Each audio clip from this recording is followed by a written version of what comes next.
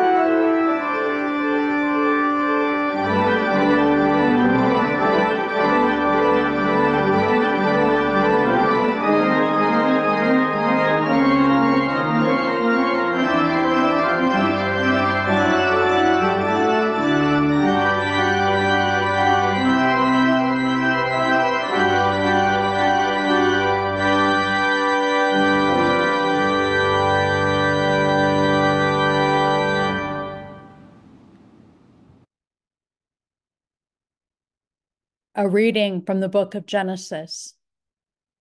Now the serpent was more crafty than any other wild animal that the Lord God had made.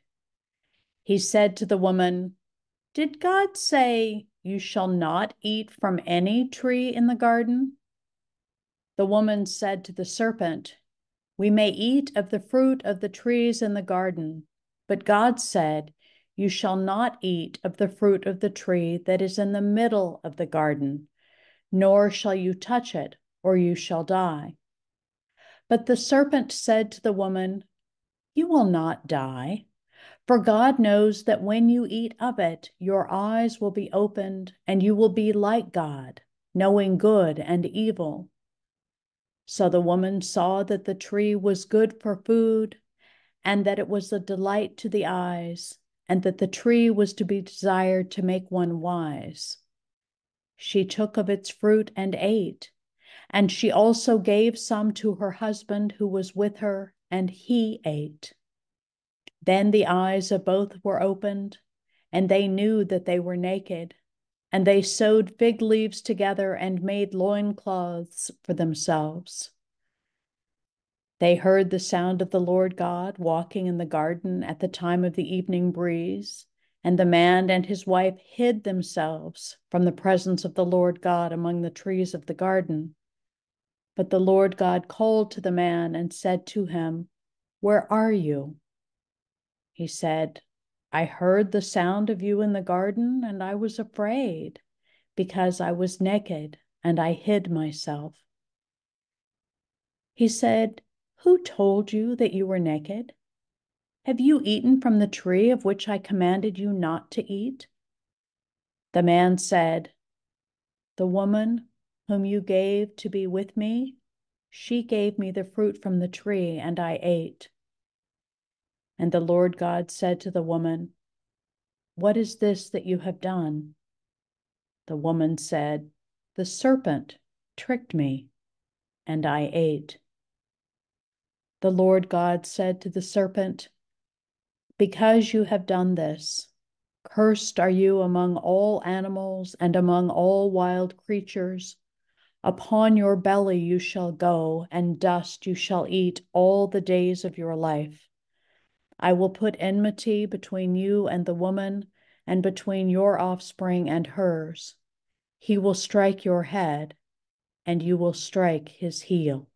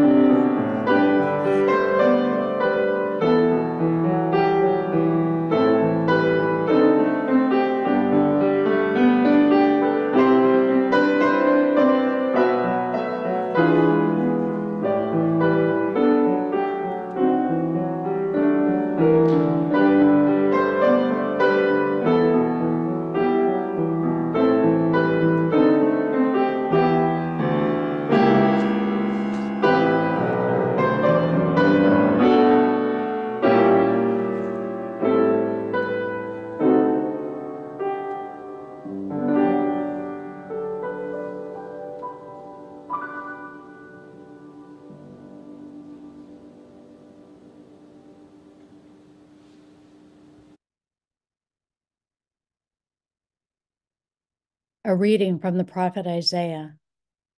The wilderness and the dry land shall be glad. The desert shall rejoice and blossom. Like the crocus, it shall blossom abundantly and rejoice with joy and singing. The glory of Lebanon shall be given to it, the majesty of Carmel and Sharon. They shall see the glory of the Lord, the majesty of our God. Strengthen the weak hands and make firm the feeble knees. Say to those who are of a fearful heart, be strong, do not fear. Here is your God. He will come with vengeance and with terrible recompense. He will come and save you. And the eyes of the blind shall be opened, and the ears of the deaf unstopped. Then the lame shall leap like a deer, and the tongue of the speechless sing for joy. For water shall break forth in the wilderness, and streams in the desert. The burning sand shall become a pool, and the thirsty ground springs of water. The haunt of jackals shall become a swamp. The grass shall become reeds and rushes. A highway shall be there, and it shall be called the Holy Way. The unclean shall not travel on it, but it shall be for God's people. No traveler, not even fools, shall go astray. No lion shall be there, nor shall any ravenous beast come upon it. They shall not be found there, but the redeemed shall walk there. And the ransomed of the Lord shall return and come to Zion with singing. Everlasting joy shall be upon their heads. They shall obtain joy and gladness, and sorrow and sighing shall flee away.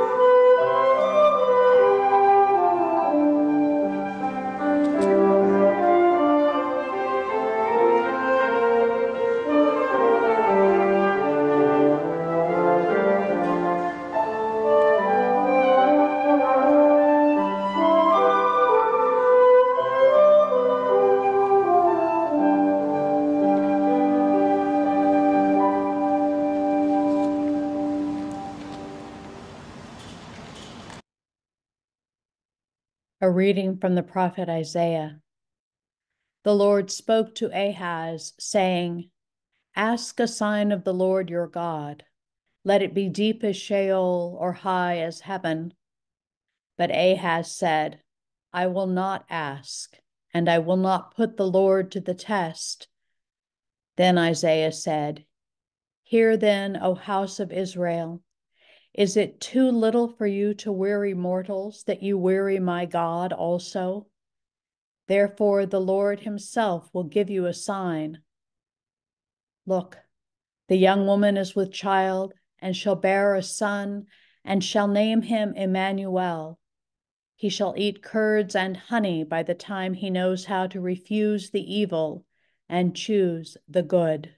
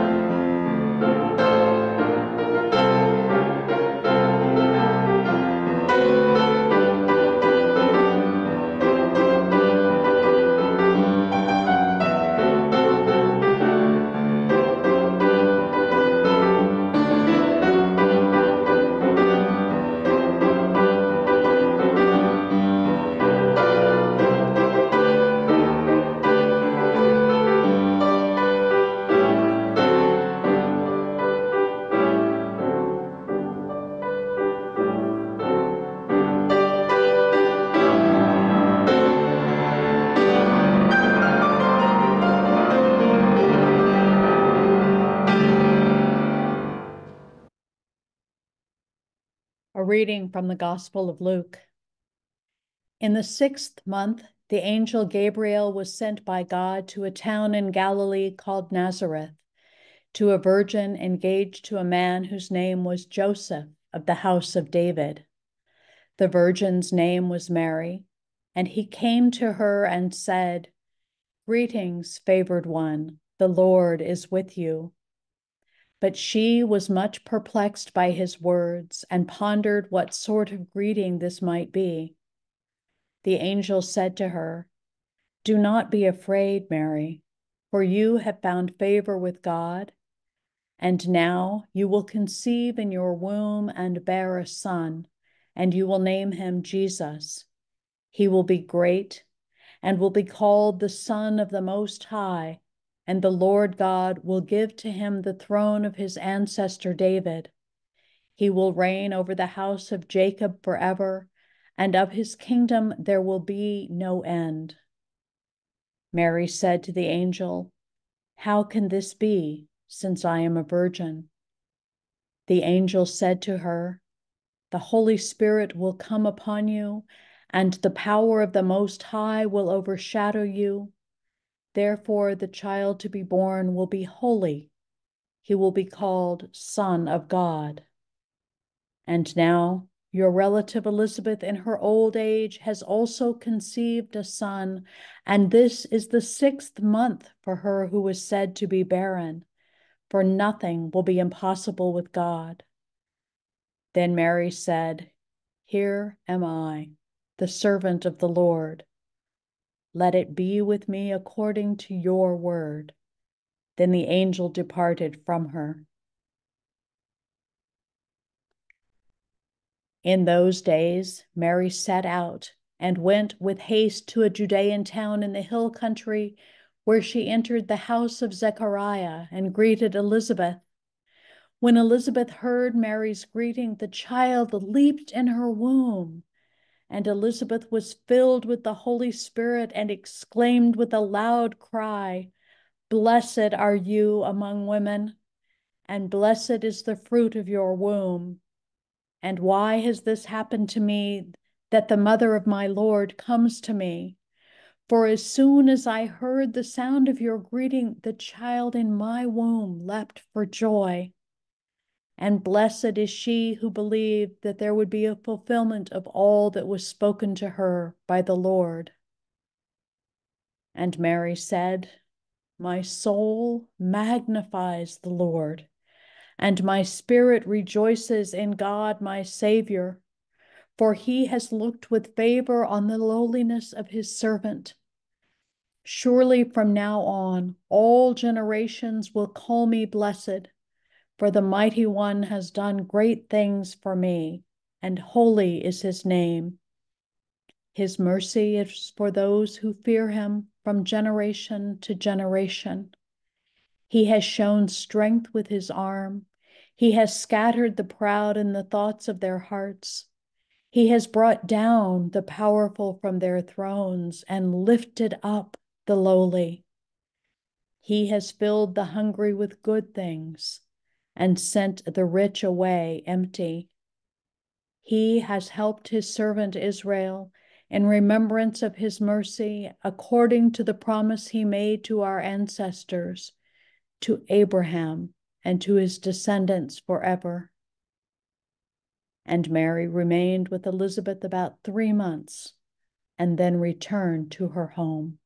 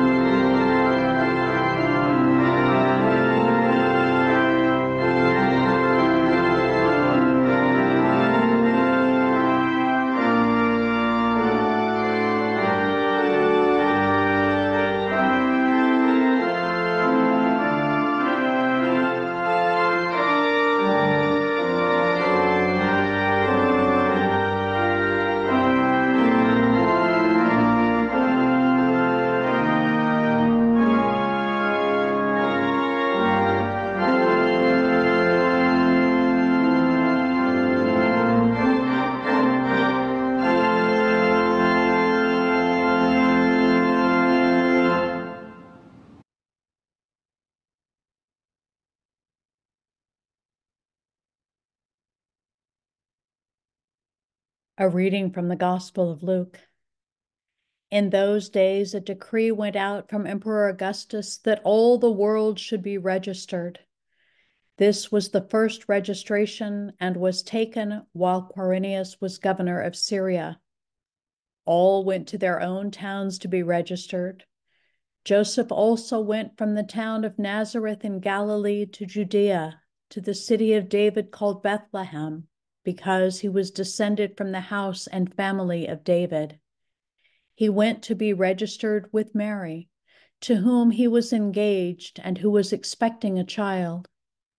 While they were there, the time came for her to deliver her child, and she gave birth to her firstborn son and wrapped him in bands of cloth and laid him in a manger, because there was no place for them in the inn. In that region, there were shepherds living in the fields, keeping watch over their flock by night. Then an angel of the Lord stood before them, and the glory of the Lord shone around them, and they were terrified. But the angel said to them, "Do not be afraid, for see, I am bringing you good news of great joy for all the people. To you is born this day in the city of David a Savior, who is the Messiah, the Lord. This will be a sign for you. You will find a child wrapped in bands of cloth and lying in a manger." And suddenly there was with the angel a multitude of the heavenly host, praising God and saying, "Glory to God in the highest heaven, and on earth peace among those whom God favors." When the angels had left them and gone into heaven, the shepherds said to one another, "Let us go now to Bethlehem and see this thing that has taken place, which the Lord has made known to us." So they went with haste and found Mary and Joseph and the child lying in the manger. When they saw this, they made known what had been told them about this child, and all who heard it were amazed at what the shepherds told them. But Mary treasured all these words and pondered them in her heart.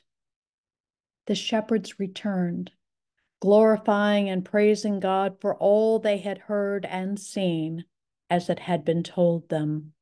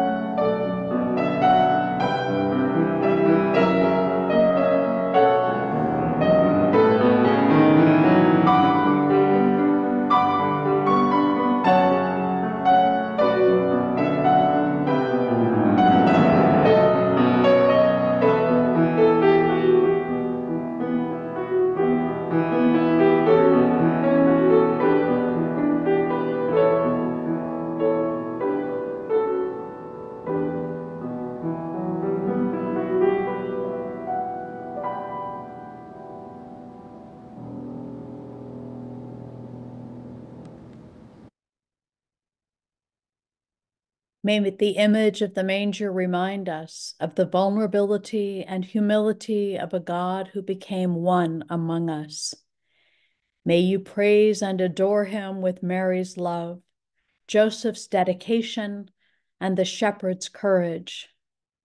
Go into the world with the blessing of God who loves you, the Christ who is the light of your heart, and the Spirit that moves within you. Amen.